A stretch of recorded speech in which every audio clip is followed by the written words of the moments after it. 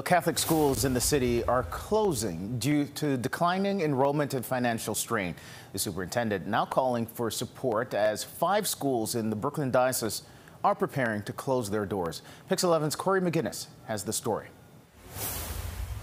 We're closing 5 Catholic schools. Deacon Kevin McCormick, the superintendent of schools for the Brooklyn diocese, announcing Friday the closure of 5 more Catholic schools.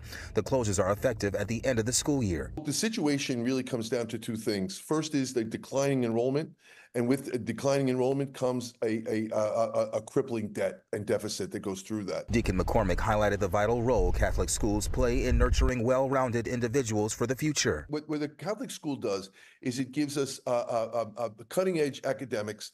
It gives a dignified discipline, and it also gives rooted in a Catholic imagination.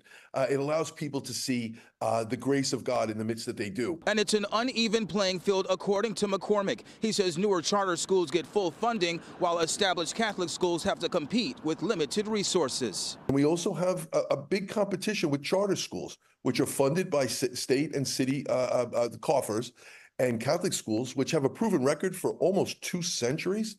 We're out of the loop on that. The diocese launched this website to assist students and parents in locating schools in their area.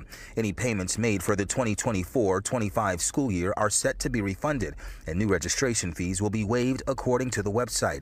While addressing the financial strain faced by Catholic schools compared to charter schools, Deacon McCormick makes a plea for alumni, donors, and the community to financially support Catholic schools, recognizing their value in educating future generations. We need people who are graduates of Catholic schools, of the grammar schools, of the high schools, of the colleges, to support the system, to put their money into the system so that we can give teachers reasonable wages and we can keep tuitions affordable for our families.